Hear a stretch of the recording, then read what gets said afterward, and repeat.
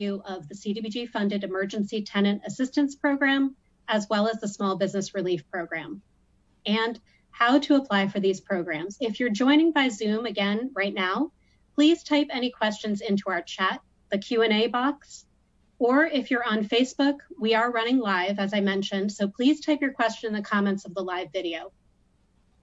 The town has been responding to local issues related to the pandemic, and we're continuing to respond while also moving forward towards a recovery. Arlington receives an annual allocation of Community Development Block Grant funds from the U.S. Department of Housing and Urban Development, known as HUD. This year, in response to the pandemic, Congress passed the Coronavirus Aid, Relief, and Economic Security Act, known as the CARES Act. And as part of that act, CDBG entitlement communities, like Arlington, were awarded an additional allocation of funding, which is called CDBG-CV. Arlington was actually awarded, in addition to our regular $1 million grant, an additional $659,000, which is being used in response to the coronavirus pandemic. And those funds, as I mentioned, Erin is going to talk about how they're going to be used. So with that, what I would like to do is turn it over to Erin, who is going to be speaking about these two funds. She's also going to be sharing a screen and running through a presentation. After Erin speaks, Colleen will be talking about the COVID-19 Relief Fund, and then I'm going to moderate a quick dialogue with the two of them and open it up for questions. So if you're not speaking, we're going to turn off our video and listen to Erin. Thank you so much. Hi, good afternoon. Like Jenny had mentioned, I'm Erin Zorko. I'm the interim community development program manager. And today I'm going to talk about two funds that are two programs that we have created through our additional allocation of CDBG CV grant funds through the federal government via the CARES Act. The two programs are the Emergency Tenant Assistance Program, which is geared to renters in Arlington that are having difficulty paying their rent due to COVID-19. The second program is the Small Business Relief Program, which is designed to support businesses with 5 or fewer employees sustain operations through the pandemic. Oops. So again, here's the two CDBG funded programs. So the Emergency Tenant Assistance Program is designed to provide rental assistance of up to $2,000 a month for 3 months. 3 months is the maximum that we are allowed to provide assistance for based on federal requirements.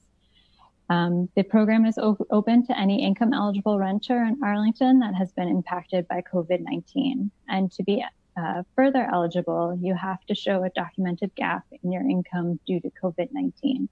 I'll also note that the payment goes directly to the landlord as required by the federal government.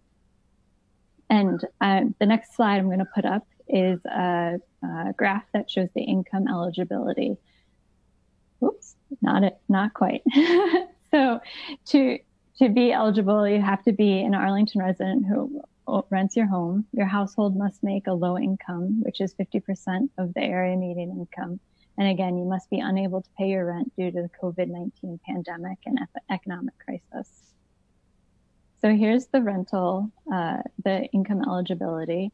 For a household of one person, that's $41,500. And the screen shows for a household of 2, 3, 4, and 5. If your household is greater than the numbers here, you can find that information on the COVID-19 assistance website, which I believe is on the lower third of the screen. So again, to be eligible for this program, based on your household size, you cannot make more than the income limits that are shown in this graph. For the small business relief side, this program is open to brick and mortar businesses that meet the HUD eligibility guidelines. And we will be providing grants of up to $10,000 tied to your COVID-19 losses. There's a number of eligibility requirements for this program. You have to be in operation for more than 1 year.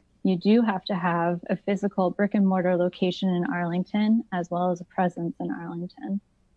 5 or fewer full-time employees is the requirement, and that includes the owner. It can be a mix of part-time employees to equal 5 full-time equivalents. The owner must be a low to moderate income earner. There must be documented loss of business income caused by COVID-19 since March 1st.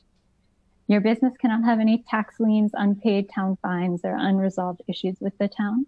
And you will not have received SBA, which is the Small Business Administration assistance, since March 1st as well. So the income eligibility for this program, again, this is only for the owner of the small business, is a little bit higher. It's at 80% of the area median income. So again, in this chart, you can see that for a single person household, the income limit is $62,450. And that goes all the way up to a 5-person household of $96,350. And if your household is larger than 5 people, you can find those income eligibility requirements on the town's assistance website. So this slide shows the application process and the timeline. The 2 programs that I've spoken about, the Arlington Emergency Tenant Assistance Program and the Small Business Relief Program, are following generally the same timeline. So applications, the pre-applications opened on Monday, June 15th. Those applications are accessible through the town's website. And that website is, again, on the lower half of the screen. It's arlingtonma.gov/COVID-19 assistance. Today, we're hosting the virtual town hall on the COVID-19 assistance. On Monday, June 29th at 11:59 p.m., that is the deadline to submit your pre-application. For both programs, to establish the order in which we will fund applicants, we will be holding a lottery. So once you submit your application, town staff will pre-screen your application and assign you a number. We will then host a lottery on July 6th for the Emergency Tenant Program and on July 7th for the Small Business Assistance Program. That lottery will be held live through Zoom, as has been the town's practice, so you can watch the results in real time. Following the lotteries, we will be in touch with each applicant to let them know where they fall in the lottery. For the Emergency Tenant Assistance Program, following the lottery, you will work with our housing provider, which is MCO Housing Services, to submit the required documentation and backup to prove your income eligibility and other eligibility requirements. For the Small Business Assistance Program, you will work with the town staff, primarily myself and Allie Carter, the Economic Development Coordinator, to submit documentation and backup to prove your eligibility. Once you have been approved for funding, either on the tenant assistance side or on the small business relief side, over the summer, the town will distribute the funds. Again, for the Emergency Tenant Assistance Program, that funding goes directly to your landlord. For the Small Business Assistance Program, it is a reimbursable grant, so you will need to incur the expenses first, and we will reimburse you for those up to $10,000. And that is the overview of these 2 programs. You can see the website on the screen. And I will note that we have translated information available in Spanish, French, Japanese, and Chinese, as well as on-call services for translation in other languages that are not provided in writing. And we will be making reasonable accommodations for those that need further assistance. So I'm going to stop sharing my screen and turn it over to Colleen.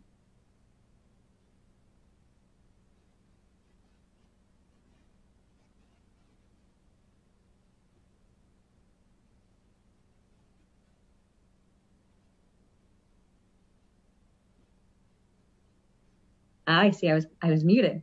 Thank you, Erin. My name is Colleen Legere, and I'm the director of the Arlington Youth Counseling Center. And I've been working with the Arlington Health and Human Services Charitable Corporation and working in partnership with the town to establish the Arlington COVID-19 Relief Fund. This fund has received donations from local businesses and community members of Arlington, and has raised roughly $115,000 to provide financial assistance to those who have experienced economic hardship as a result of the pandemic. For those who are eligible, it is not restricted to households that earn a low income. However, priority will be given to those who have been most economically vulnerable to the COVID-19 crisis. So the fund will provide assistance by paying bills directly for residents and workers for the town of Arlington, or workers for businesses in Arlington. And some of the expenses that it will cover would include rent and mortgage payments, condo fees, taxes, healthcare costs that have been incurred during the pandemic, childcare costs that have been incurred during the pandemic, utilities. For families with school-age children, it will cover internet connectivity, as well as medication costs and other necessities. And again, we will pay those bills directly.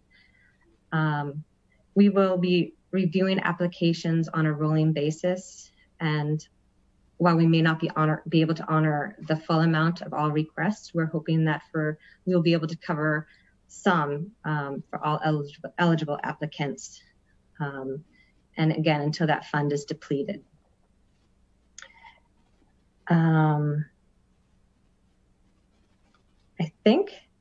I think that's it. And if I've missed anything important, I believe Jenny will be moderating a question and answer session. So I'll be happy to answer questions at that point.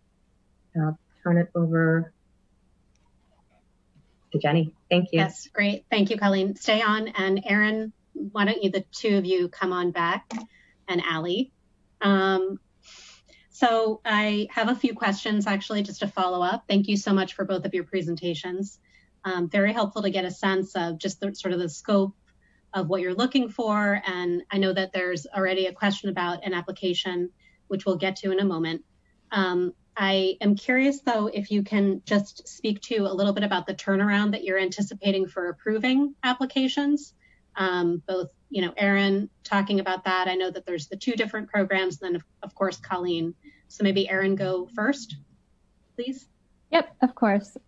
So as I had mentioned in my presentation, for the Emergency Tenant Assistance Program, following the lottery, you will be contacted by our housing provider, which is MCO Housing Services, to submit the required additional documentation to prove your eligibility. At that point, once MCO Housing Services approves your application and refers it back to the town, we will cut a check for the payment to your landlord. We anticipate being able to turn this around within 30 days. And if there are difficulties or your landlord needs assurances, we can execute a promissory note so that the landlord can be assured that he or she will receive the rent payment within a reasonable amount of time. As part of the submittal of required documents, we will need your landlord's W-9 to be able to process the payment. For the Small Business Assistance Program, as I had mentioned, it is a reimbursable grant program. It does not require repayment, but you do need to incur the expenses first. And once you do, you can submit the documentation to the town for repayment. So that is as quick as you can be to incur those expenses and get them over to us for approval. So I think that answers the question, Jenny. Thanks, Erin. Colleen?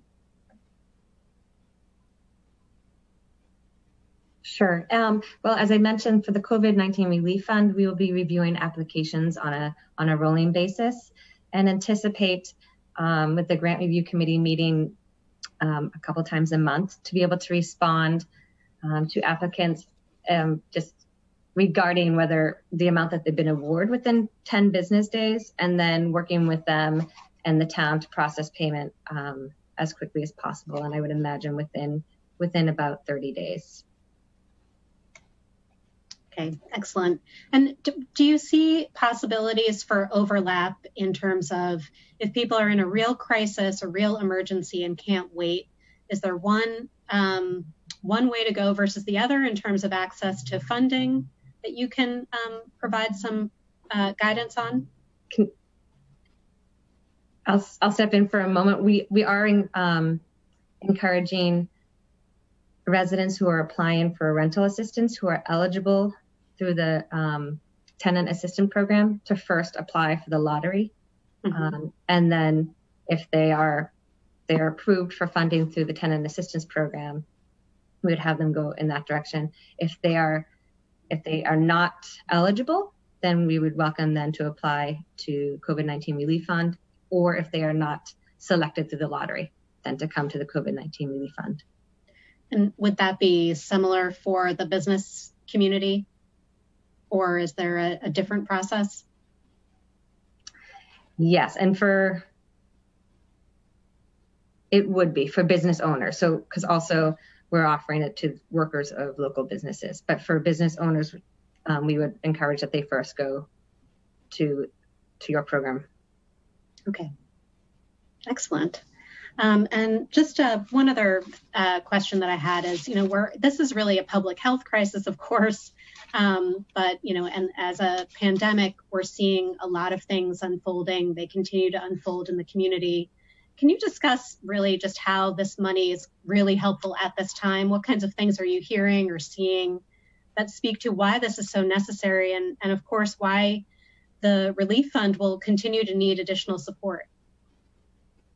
Sure. I think what we're seeing is that the impact, both the health implications as well as the economic implications, is really having a disproportionate impact on low-income communities. So for those who may have been struggling to meet their basic needs initially, it has been exacerbated by this pandemic. So we are seeing increased need for those who may have lost their jobs or been unable to work because they have small children, or who have lost income, or who have accrued expenses during this time that they're unable to cover. That we are seeing that need.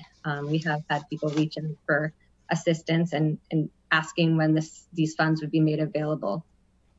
So certainly we're seeing it now in the immediate sort of need is right now, and we anticipate that it will probably be ongoing, that it will sort of be longer term, and we're hoping that we'll be able to fundraise for the COVID-19 Relief Fund to provide some ongoing relief to those community members.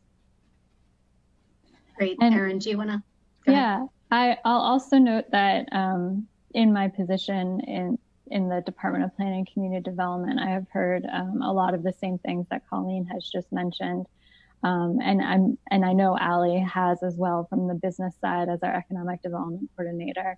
I will note that while it's not the focus of this presentation, we are also making funding available to public service agencies that are working with all of the Arlington community and beyond to address the needs of residents in this pandemic, whether it's for transportation, senior support, technology support, food security, any of those and more. We are looking to also fund public service agencies and give them a small grant, again, doesn't require repayment, to help them operationally continue their services above and beyond what they normally do for our community as they respond to the pandemic. Great. And I'll just see if Allie, you want to add anything, what you're seeing? Sure. Over the course of the last several months, we've done consumer surveys. We've done 2 surveys for business owners. Our Arlington Economic Development Recovery Task Force has convened several times, and we've also had focus groups with 6 of the largest industries in town. And what we're hearing from the employers when they're talking about themselves, their own businesses, and on behalf of their employees, is that they're all kind of working twice as hard to make half as much. And I think that might resonate with a lot of folks who are listening in today. And also just that the uncertainty of this is so difficult for people to cope with in terms of how much it costs to run their business and what customers' expectations are, and they want to do the best they can to meet those needs. So yeah, the uncertainty of everything is really difficult, and I think these funds can help business owners, rise to the occasion and meet the needs of their staff, their own families, and their businesses, and the people that they serve.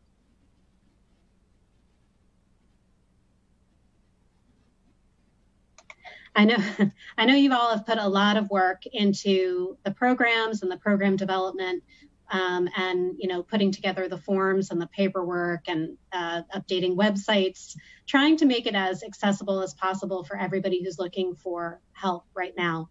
There is, I hope, a link on the screen that people can go to learn more about these funds. We do have one question about from somebody who's participating, who's asking, and I believe that this is really for both Erin and Colleen, for income eligibility, what kinds of documents do you need to provide? Erin, could you speak to that a little bit, please? Sure.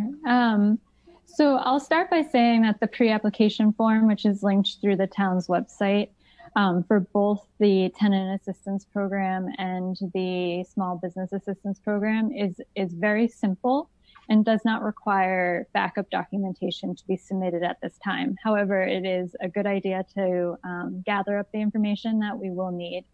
So to document your income, the best course of action is to provide us with your tax return from 2019. That is going to show us what your annual income is. Due to the fact that so many of our community members may have been impacted in their jobs due to the pandemic, and your income might be fluctuating right now, it would be important to also provide pay stubs from the last couple of pay periods that you have been employed. Additionally, if you are receiving unemployment assistance at this time, documentation of that assistance should also be provided. On the small business side, because we are only looking for the income of the business owner and that person's household, you do not need to collect all this information for your employees, just for yourself as a business owner.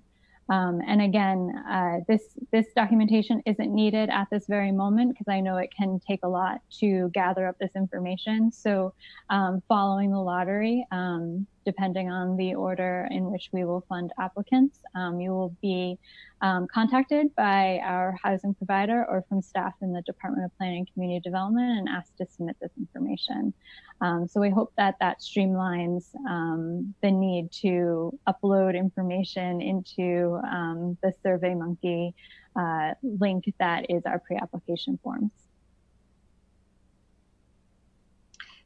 And similar to Erin, the documentation is pretty much what we would request as well. What we're asking is for residents or workers to demonstrate a change of income or an increase in expenses. So that change of income could include last year's tax returns and current pay stubs. And then increase in expenses would be just the receipts or invoices or statements that they're requesting payment on. And I had another thought and I lost it. Oh, in terms of needing those documents, again, we encourage residents and workers to apply, and if they need time to gather that information or if they need assistance in gathering that information, we do have social workers that are available. We have a case manager who is available to work with community members through the application and beyond. If they need case management supports beyond this financial assistance that's provided through COVID-19 Relief Fund, they are available to offer support. Thank you both. And so that's helpful, Colleen, to know who to call and what to do if you need help. And Erin, you want to, or Allie, speak to just providing any extra guidance in relationship to filling out forms or applications? Sure. If you are having difficulty filling out the pre-application form, you can get in touch with me. My email address and phone number are available on the town's website. You can also call the department directly, which is 781-316-3090 to be put in touch with me. And I can assist you in filling out either the tenant assistance application or the small business assistance application. I will note that the application form is mobile and tablet friendly. So even if you do not have a computer, you should be able to easily fill out the application. If you do need a printed application, we can coordinate that as well. And I just ask that you get in touch with me as soon as possible so that we receive it back as soon as possible.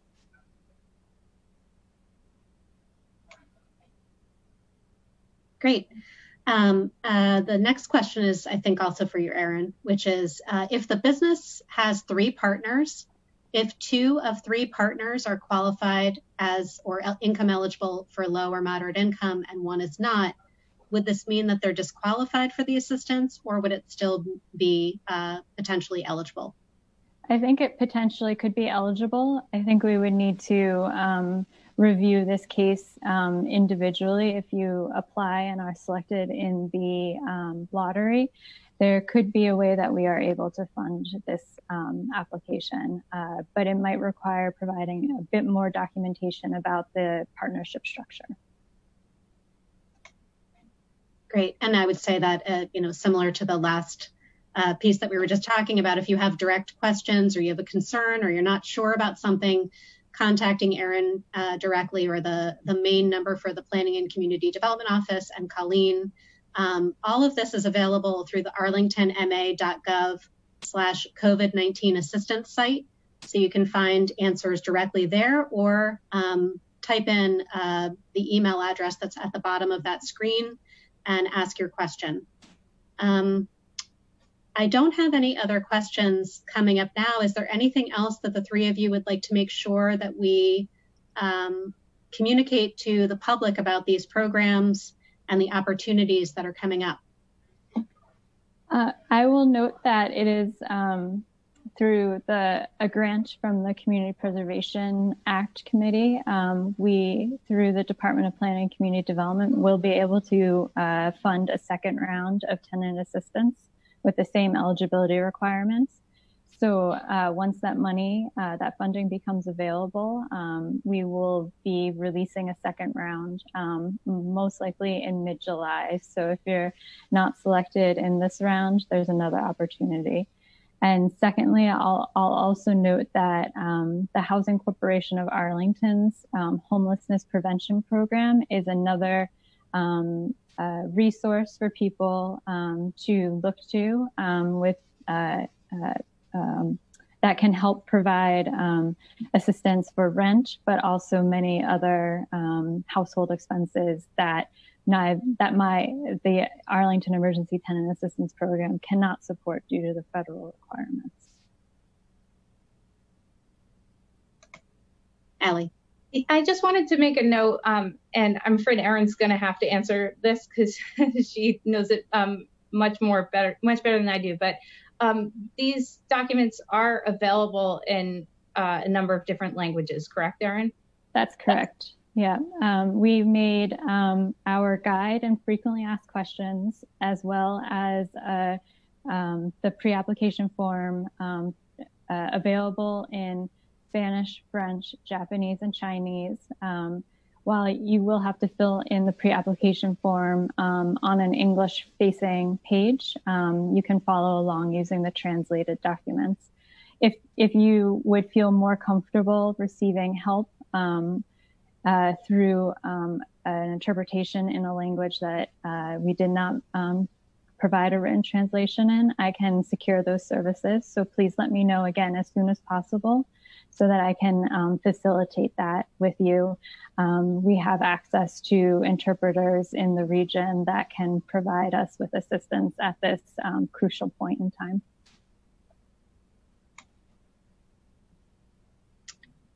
Great. Two more questions. As for loss of business income, what types of documents would we specifically be looking at? For example, documents for revenues or net income after expenses, profit and loss. Can you describe what types of documents might be necessary? And are those documents noted also on the COVID-19 assistance page? Yes, so they are, and they also, in the frequently asked questions for the Small Business Assistance Program, I provide a calculation on how to document your loss of income before March 1st, 2020 and after March 1st, 2020. So at this point, because so many different businesses keep track of their profits and losses and expenses in a variety of different ways, we will work with the individual business owner to provide the best information that gives us the best picture for their loss of income. But essentially, your general ledger is going to be the best resource for us at this time. Great. Is there anything, Colleen, you wanted to add to that about? I was just going to say, similarly, although we don't have that information on our site, and we can add that to our site. We will add that information. That would be excellent. If you apply for either the PPP or EIDL program, which are loans through programs through the Small Business Administration, as a small business, does this disqualify you from applying to this particular or either one of these programs? I'll mention that because the Small Business Assistance Program is federal funding, we are unable to duplicate the benefits. So as part of the application for the Small Business Assistance Program, you will have to certify that you are not seeking assistance for the same thing that federal funding has already paid for, because that is a duplication of benefits and is ineligible for CDBG funding, which is the funding source. So that is something that is important for you to track and provide us with the accurate information at the time that we work with you to fund your application. Erin, I just want to add a point of clarification because the PPP program is still accepting applications for a small period of time. So it's okay to apply for PPP or an SBA funded program, but if you receive that funding, simply by applying, that doesn't disqualify you. That's correct, Allie. Yeah, applying for any of the programs that are out there right now to support small businesses does not disqualify you from the Small Business Assistance Program. We just need to be aware if you do receive funding in the future to ensure that we're not duplicating the benefit. And that's the Payroll Protection Program and the Economic Impact Disaster Loan Program. Okay. In case people are wondering what those two things were, those are programs that were offered or are still being offered through the SBA, the Small Business Administration, and I believe a number of local banks are at local lending institutions serve as places where you can apply if you are currently banking with that institution, correct? Yes. Okay. Actually, many of them are allowing even not current clients to apply. It wasn't that way at first, but now it is. Excellent. Okay, well, I don't have other questions, but I'm just looking ahead. Do you foresee, Colleen, I know you're still, of course, raising funds through the Relief Fund, and we've had such amazing generosity in the community coming forward and filling that fund, but do you foresee additional fundraising initiatives or other grant opportunities? And similarly, Erin, you mentioned the CPA money, the Community Preservation Act money, which will be added to the amount that we have available for the Tenant Assistance Program, but do you foresee any additional opportunities, and Allie as well?